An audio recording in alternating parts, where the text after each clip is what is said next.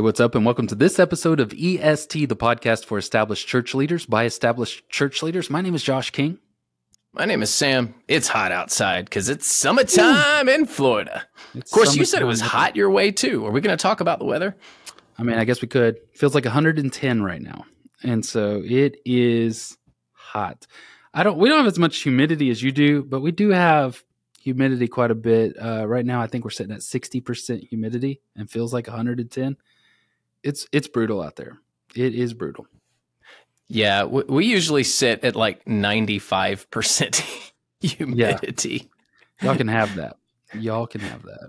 All right, so who's our sponsor for today? Same sponsor as always. Mm-hmm. Thank you, Church Teams. They've been with us a while now. We're grateful to Boyd and his crew. They do a lot of good for churches. They have church management software. So you need to go to est.church and check out the offer. 2 months free. So there's really no risk here. And fill out the form. They'll be glad to answer any questions that you have. They really do it all. They do texting. They do online giving, scheduling, process management. Really, if it's an operations side, if it's part of the operations of the church, they do it. So they got cheap plans starting at $37 a month for churches under 200 people. You can add text to church for $10 and online giving for an extra $20 a month. And they're just awesome to work with. You'll get incredible service. So go to est.church. Check out Church Teams and the offer there. You can also look them up on the Googles. I'm sure Boyd and his crew will be glad to walk you through any questions that you have. So thank you, Church Teams, for sponsoring the show. All right, we've got a really great topic today. This came through just a personal exploration on myself, tweeting out, how many standing meetings do you have, pastors? And I want to make a couple caveats here. We're going to talk a lot about like improving the meetings you do have, simplifying the meetings you have, maybe reducing your meetings and how to get the most out of them. But before we do, let's draw some lines of distinction. I am not referring to worship services. Worship services are different. They're a part of the job. We get that. And you really can't reduce those. You've got what you got, right? You got at least one a week. So you need to do that. Then you also have small groups. So you're in a small group, that sort of stuff. I am primarily talking about administrative type of meetings in which you carry sort of a key role in it. Now, let's say this could be a finance team, a personnel team. I serve on our state's denominational sort of team for sexual abuse reform and response. So that's a meeting. It's a thing that I have to prepare for. I have to go into. And so I add those up and I come up to right at 12 currently. And we are in talks of adding 2 more. We'd be right at 14. Sam, with those same sort of distinctions, how many meetings are you running a month? Well, I saw your tweet and then I just did a quick count in my brain and I came to roughly 12 as well. Maybe slightly less in the summer because our committees, unless they need to, they don't really meet in the summer. Our deacons take July off from their meetings. So it's about, but generally I'd say about 12. Yeah. And somebody else brought up another great point on the Twitters. One was this: in seasons in which we're hiring, that can grow exponentially. Easily within a month, one hire can produce 5 additional meetings that I have to be at, that I have to be a part of, that I have to prepare for and then go and do. You and I were even talking before the show, and we're going to share this a little bit later. There's actually this way in which, so some people may hear us go, 12 meetings, that's not that bad. Okay, well, let's do a little math here. On average, you got 4.2 weeks out of the week or out of the month. There's 2 days off, so you've got 5 days, 5 times 4. That's 20 days, 20 work days. We're talking 12 to 14 meetings. That is a lot that prepare for this. And what we're going to share a little later on in the show is to do those meetings effectively, you actually have to double the number. And the way this takes you out of a lot of these meetings, because we're churches, we work with lay people. A lot of these meetings happen in the evenings. When you start doing the actual kind of like wrapping your brain around what we're talking about when we're talking about meetings here, It can grow exponentially. So I think the first question I would have for you, Sam, is, and this is going to be totally shooting from the hip, what's a good healthy number? Do you think 12 is a good number? I'm feeling like that's stretching me a little thin. Okay, so I like meetings because I enjoy being around my people. So there's a few perspectives here, and I will answer your question. I'll get to it. I'm gonna ruminate on this idea for a little bit first, though. Do it. I think if you set them up with the proper expectations, the proper length, and you're planning ahead. Again, these are standing meetings we're talking about. You may have way more than that in any given week or month because people just need to meet. These are ongoing meetings. For the operations of the church, for a church our size, we average 600 a week. Yeah, I think that's about right. But I like them. I enjoy them. I enjoy, I don't open every meeting with the devotional. They're not heavy meetings. These are not exhausting to me. We're covering the basics of the operations of the church. We need new air conditioners. We got this big air conditioning project coming up. So we got to have meetings to talk about it. We have some insurance issues because of a hurricane. Well, we're going to have some meetings to talk about it because we're congregational, and the congregation has to have input into what happens in the church. So I'm glad to have a lot of people involved. I'm glad to have these meetings. I meet with my deacons, the other office of the church. So I'd say it's about right for me. Now, if you're a bivocational pastor, a sole pastor, that would be exhausting if you had that many meetings. But I'm co-vocational, and my church gives me some time to run my business. But I have a lot of flex hours, so for me, it's not an issue. I enjoy the interaction, but I have a healthy church, man. I mean, my people are in a good place. I have a lot of unity. So when I walk into a room, it's laughter. It's, hey, all right, what's next? Let's get this done kind of attitude. There's not a whole lot of agendas. In fact, right now there's none. Nobody really has this agenda they're trying to get through. So I would say it's right for me. But if you're in a tougher church, I can see why you would want to be like, I think 4 is plenty for me. Yeah, and let me say, I agree with you in principle that more people involved is a good thing. You want to have it just for nothing more than just buy-in. I think this is a good thing. I think I was exploring. I didn't even have an agenda to the tweet. It was more just, I'm curious. I'm thinking about adding this. What would be a good level there? I do think that if you have good systems and structure in place, like let's say you have standing committees, like let's say you have a buildings and grounds team. They need to know exactly their lane to run in. That makes meetings a little bit better. And if everybody knows where they're going and the lanes they need to run in, that helps a lot. If that's not in place, if there's distrust in place, if there's agendas, like you said, and it turns into these like just monthly wars, those can be really exhausting and taxing. I'll also say things like the fact that you have a business background and that's where you bring that into the table. For those like me who I went to seminary, and I know you went to seminary as well, but I just went to Bible college, seminary, and then doctoral. I know the Bible. I can have meetings all day long about the Bible and preaching. When I got to sit in meeting after meeting after meeting about HR or insurance or finance, that can be really taxing because it's using a side of me that's ill-prepared. You know what I mean? Or less prepared. Excellent point. Which no knock against, how God called you. But if you have a choice, get some marketplace training because you're going to need to know human resources and policies and procedures. You're going to need to know finance. You're going to need to know how to read financial statements. I will go so far as to say, and I've said this before, but I believe this. If you don't know the difference between a balance sheet and an income statement and how to read them, at least basics, you really should not be a pastor. I mean, you're going to need it. In today's world, these are critical things to understand how a church operates.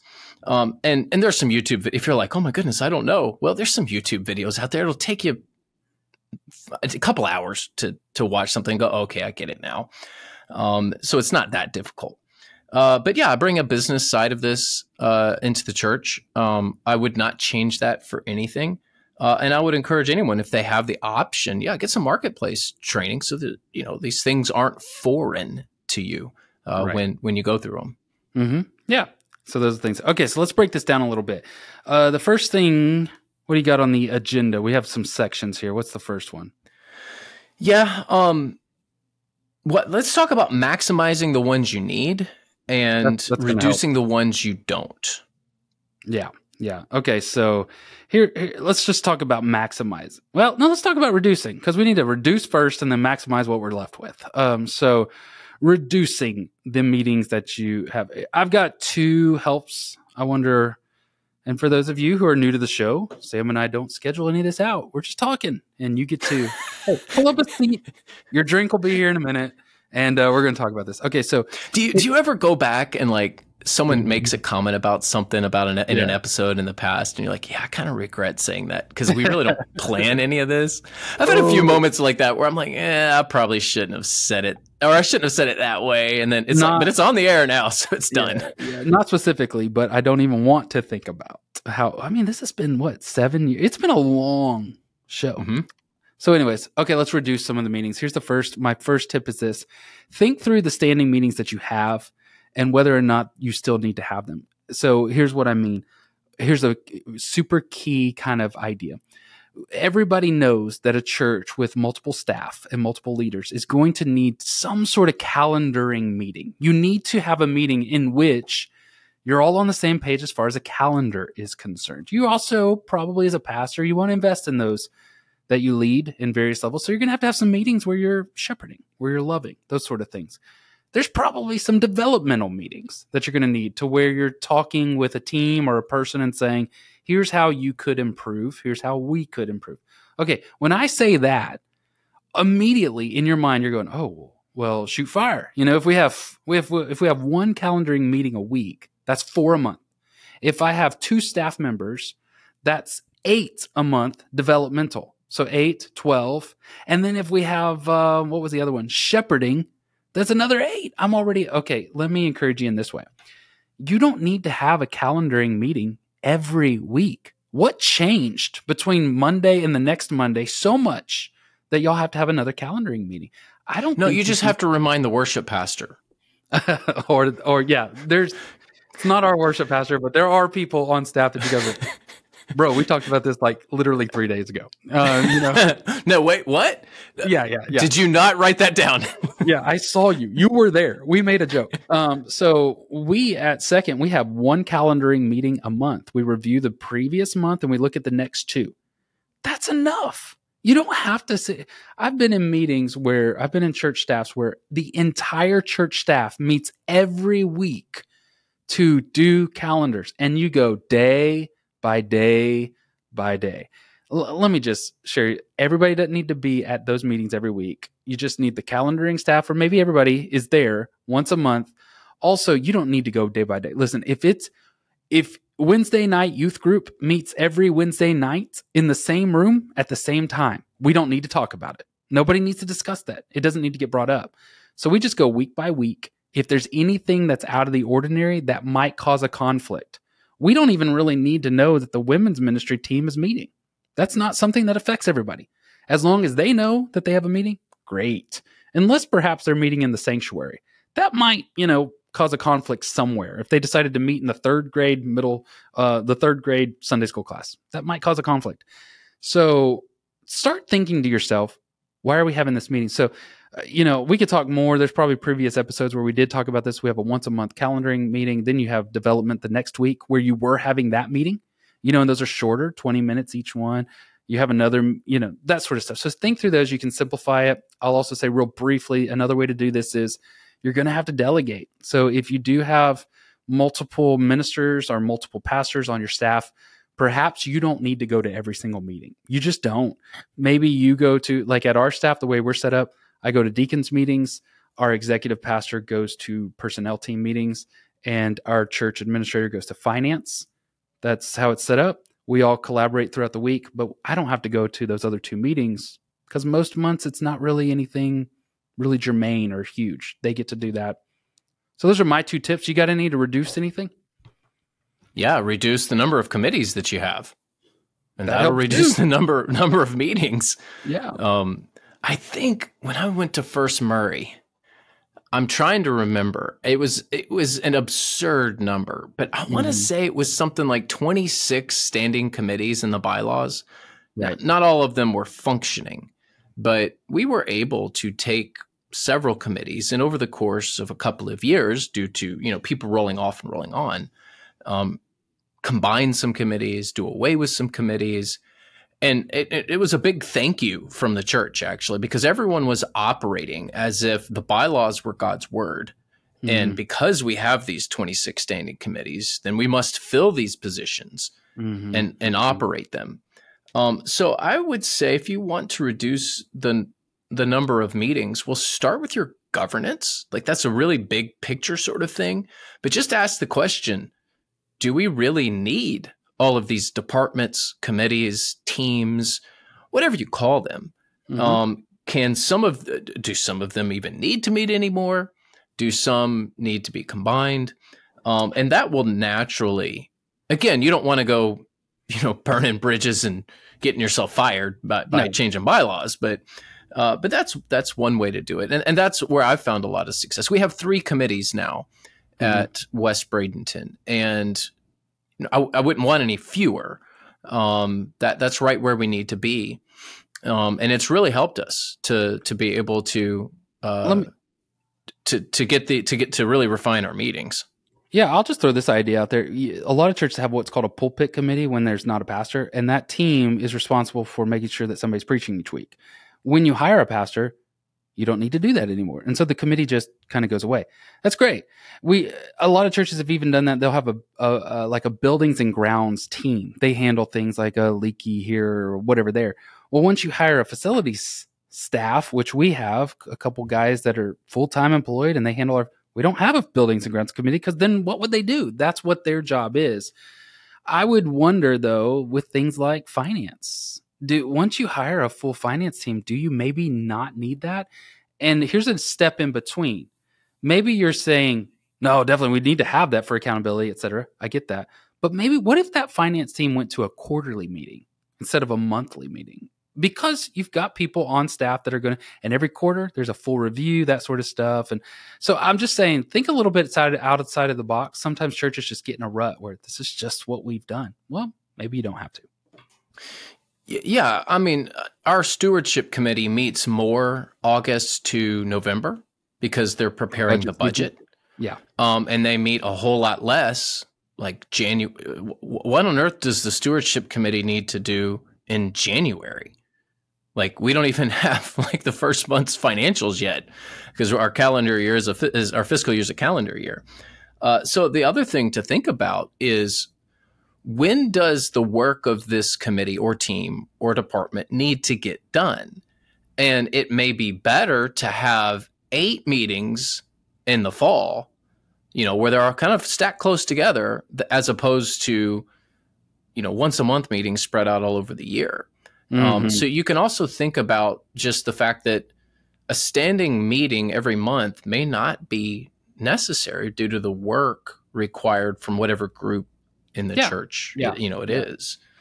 And you also have email now, but go ahead.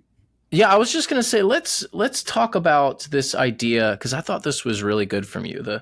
You talked about the pre-meeting meeting off air. So what do you mean by that? Yeah, every good meeting needs to have a meeting before the meeting. And, some people don't like this. I'll be honest with you. There are some people that think this is manipulative. They think that this is lobbying. And to that, I would say, well, just don't lobby or be manipulative. You should never be manipulative, so just don't do it. Instead, what am I talking about here? Well, this is helpful. If you, and I just want to I'm going to use building and grounds because we don't have that team. And I would never want Second Baptist to think I'm talking about them. I'm not. But this is just advice. So let's say you're going to have a buildings and grounds team meeting coming up into Wednesday nights.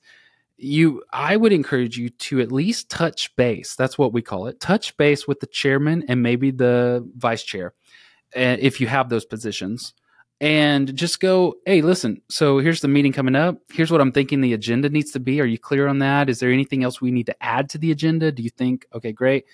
Now, here's what I kind of feel like to help speed the meeting along. We have 5 bids on the new AC unit.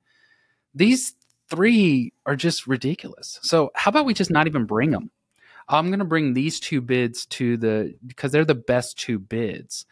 Do you agree with that? Yes. Okay. You're helping to shape the meeting, and it's for the purpose of maximizing the space that you have. You've got people that are lay people, usually walking in after work. Maybe they didn't get dinner, that sort of stuff. You only got an hour. So you want to maximize the time that you have there, and that can be done by agreeing with the chair on what the agenda needs to be and the direction you need to go. These meetings that I have with our chairs and stuff, they always include, we just don't know this part yet. We're just going to need to let the team discuss X, Y, Z. Make sure that you bring this picture or bring this quote. It's never like, okay, I'm going to vote for this. I'm going to say this. You make sure that this happens. That's not what needs to happen. But you do yourself a disservice, and your meetings run long if you don't help to guide the meeting before the meeting starts. That's well within your prerogative to do. In fact, I think it's your responsibility to steward that time well, because you've got people that are volunteering their time. So make sure that when they get there. Also, another clue, I'm just going to add, but you could add to the pre-meeting meeting. I would just say send the agenda out early, get it done, have standing times. Every 3rd Wednesday is our personnel team meeting at 7:15 in room 207. It's just forever and for always. That's the way that it's going to go. So I would say set the things that are easy, set out the agenda, have a pre-meeting meeting. What do you think about that pre-meeting meeting? Is that weird or good or? Not at all weird. In fact, common practice. It has surprised me that how many churches do not do best practices when it comes to governance and committee structures. Just every nonprofit, we're talking United States, right? North American culture here. Every nonprofit has a board. That board operates.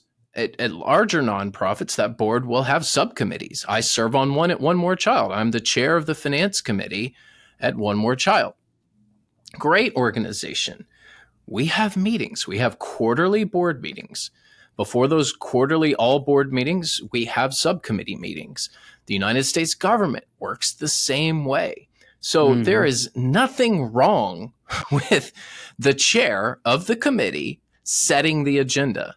In most cases, that's the way it's supposed to be. Now, your bylaws may dictate something a little different, but the chair of the committee sets the agenda. The chair of the committee controls the meeting, moderates the meeting. That's just normal. So if you are a pastor and you're working with a chair, then talk to the chair ahead of time. Have that meeting, have that agenda ready to go. Send it out early.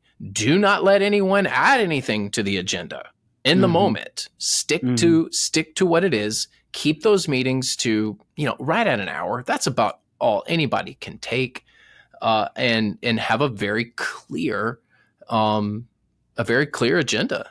And you set those expectations and you operate that way, you'll get a whole lot more done. And when you're getting stuff done in a meeting, it's a lot more enjoyable. I think a lot of reasons that pastors get meeting fatigue is because, there's like this 20-minute devotional, then everyone's got to talk about something, then somebody's going to bring up something that doesn't pertain to what the topic is. And, hour and a half, 2 hours later, you haven't gotten anything done. And you say, okay, well, we'll get to this at the next meeting. And it's exhausting. That's absolutely exhausting.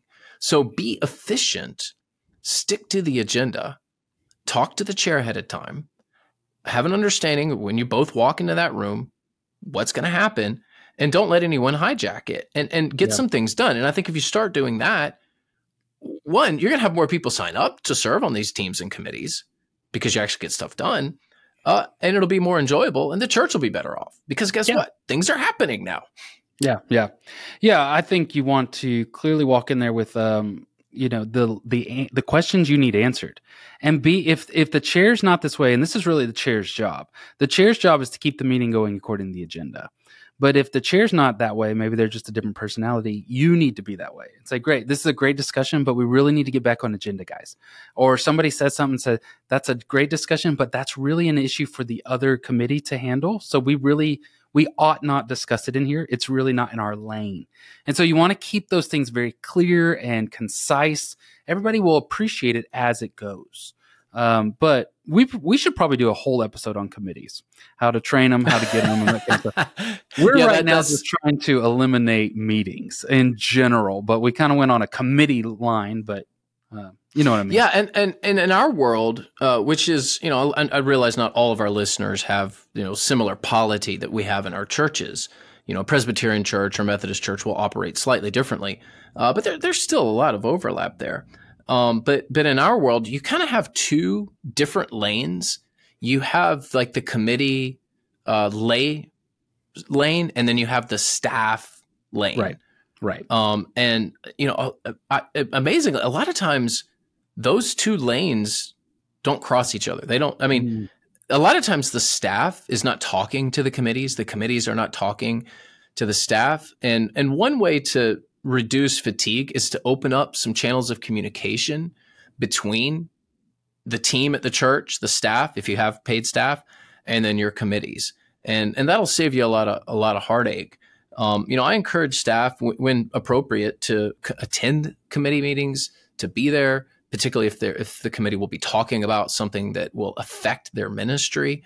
They may not have a vote, but a committee, unless your bylaws are just really weird, a committee can always invite somebody into the meeting and have them speak to something. So I try to open up those channels of communication as much as I can between the church staff and the committee structure. And it's helped. It's definitely helped. Yeah. So the bottom line, what we're trying to say here is that the pre-meeting helps. So once you've reduced down to what you need, the pre-meeting helps. If half of your meetings, so let's say like 3 or 4 of your meetings a month are these lay teams. So that means those will be doubled. Now you have 6 or 8 meetings just because you have 3 or 4 teams. Your one-on-one coaching session with one of your staff people, you don't have to have a pre-meeting for that. That's one-on-one meeting. So you don't have to have that. I also, and I'll go out on a limb here, you don't need to do a devotional at every meeting. Stop it. I preach. Stop it. Don't do it. Of them. No, don't do that. You don't need another devotional at that thing. It's just, I don't know. I think you should open up in prayer and seek and just 100%. have the posture Yes. of we're going to seek God in all of this. But the whole open your Bibles to John chapter 3 it's like, just get to the agenda. I mean, I love the Bible, and I firmly believe that needs to be the centerpiece of everything in the church, but you don't need a devotional at every committee meeting. Yep. We have that meeting every week. This meeting is a once a month. We already had our Bible-centered meeting. It's called church. All right. And this meeting is about done. We're about to adjourn. Yep. All those in favor? Everyone raise your hands. On to the next episode. Hey, thank you, Church Answers University, for being our sponsor. Church Answers University is a fast-growing school that offers ministry training and education at a fraction of the cost of a typical degree program. The school currently offers certification in Christian ministry and the certification in women's discipleship. So go check them out at churchanswers.university. I've got several people involved in Church Answers University at my church. They are absolutely loving it. It is a great way to train your people, particularly some of your leaders, people that teach or kind of have a growing role in discipleship. So again, it's churchanswers.university. We have payment plans. We have discounts for groups. And oh, by the way, everyone that goes through it, your books are included. Get a whole volume of books. Cannot beat that. So churchanswers.university. That's right. Thank you so much for listening to this episode of EST. We'll be back next week with fresh content. So I hope that you're here. I hope you subscribe, and we'll catch you next week.